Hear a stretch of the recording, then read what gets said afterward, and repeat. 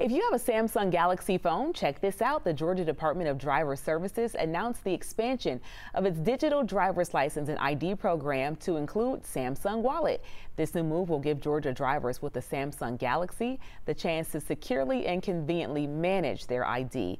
Right now, Samsung Wallet ID is only being accepted at select TSA pre-check security checkpoints, including those at Hartsfield-Jackson International Airport. Locations are expected to expand.